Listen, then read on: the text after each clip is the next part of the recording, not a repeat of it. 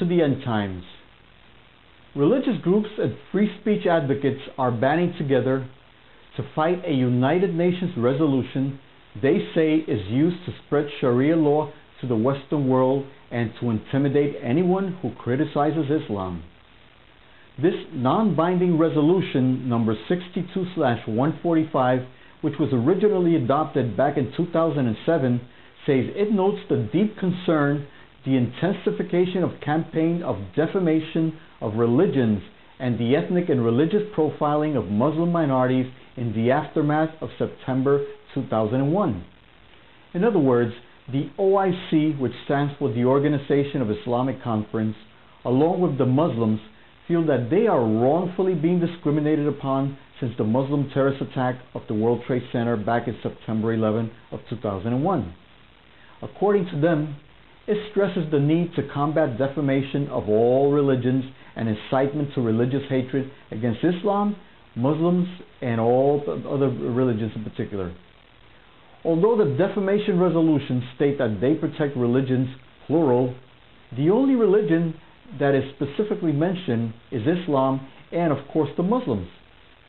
Aside from Islam, the resolution does not specify which religions are deserving of protection or explain how or by whom this would be determined.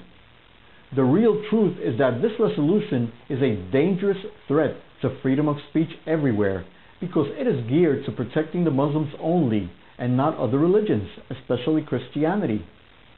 Under these laws, criminal charges can be levied against individuals for defaming, denigrating, insulting, offending, disparaging, and blaspheming Islam, many times resulting in gross human rights violations. Countries with a state religion are the most punitive users of blasphemy laws, which can be used to victimize non-members of and dissident members of the ruling sect or cult. In this case, we're referring to Islam. In Islam, the Quran or the Hadith do not speak about blasphemy. There's no mention of blasphemy anywhere in the Quran or the Hadith. Jurists created this offense and made it part of Sharia law to benefit themselves. According to Sharia, the penalties for blasphemy can include fines, imprisonment, flogging, which is beating, amputation, crucifixion, hanging, or even beheading.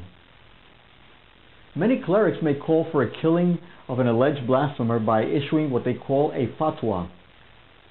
These anti-blasphemy measures call on states to limit religiously offensive language or speech.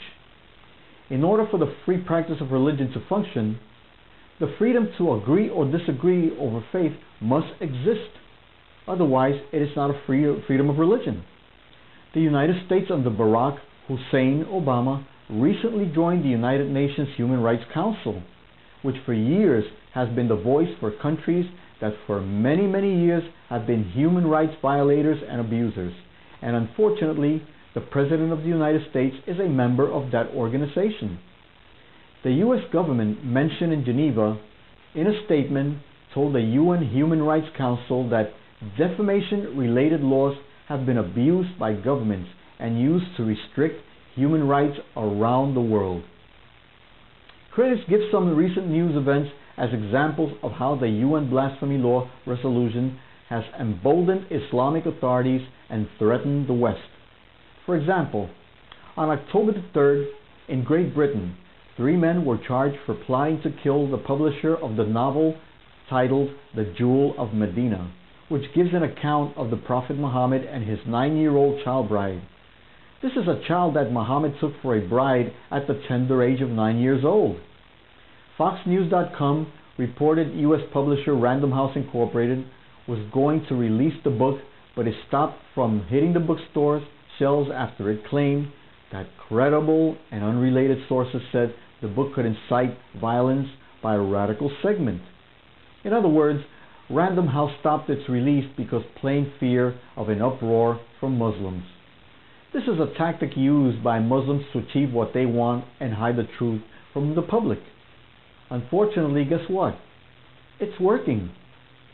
Here's another incident. A British teacher was sentenced to 15 days in jail in Sudan for offending Islam by allowing students to name the class teddy bear Muhammad in November of 2007. Still another incident, in February of 2007, in Egypt, an internet blogger was sentenced to 4 years in prison for writing a post that criticized Islam. And still another incident, in 2004, Dutch filmmaker Theo van Gogh was murdered after the release of his documentary showing the abuse of Muslim women. Fortunately, this law is still non-binding, but given time and insistence, it may become permanent and binding, which may become a great danger to all of us. We as Christians and free people of the world must pray and contact your senator and let him know how you feel about blasphemy laws and Sharia law here in America. If you would like further information on this and other end-time related topics, please feel free to visit my website at endtimes.us.com. Again, that's endtimes.us.com. And while you're there, pick up a copy of my book titled Welcome to the End Times. May God bless you, and until next time, God willing. Thank you.